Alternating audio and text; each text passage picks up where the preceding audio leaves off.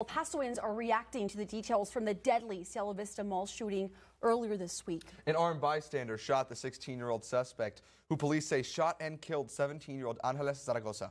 ABC 7's Carrie Mannix now joins us live from Cielo Vista Mall with those reactions. Carrie. Yeah, well, Sam, it's pretty typical that we see gun control conversations spike after shootings like the one that happened here at Cielo Vista Mall on Wednesday. And given that there was that armed bystander that helped stop the shooter, some argue, or they make the argument, that guns are necessary to help stop dangerous people. But others are stressing the importance of those armed individuals being trained.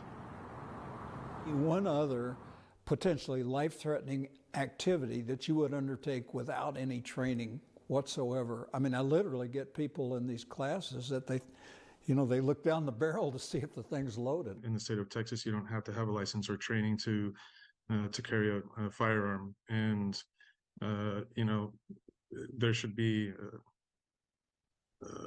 very rigorous training for folks who do want to carry a firearm. In September of 2021, Texas adopted House Bill 1927, giving any Texan age 21 and over access to constitutional carry unless otherwise prohibited. County Commissioner David Stout says this isn't enough. When it comes to access to firearms, we need to look at common sense things like background checks, safe storage regulations.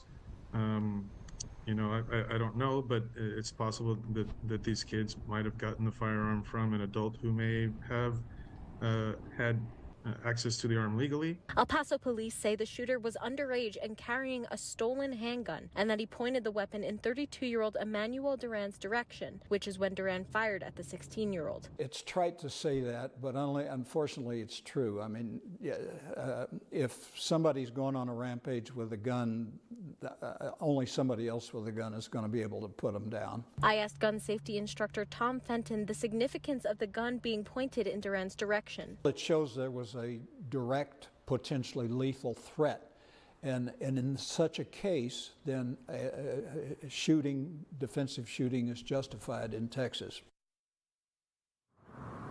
And this investigation, of course, continues to unfold, but Duran not currently facing any charges, and Fenton saying he believes he will not be charged as he is a licensed carrier, and it seems he was acting in self-defense. But we'll be sure to keep you updated on this story, both on air and online at kvia.com.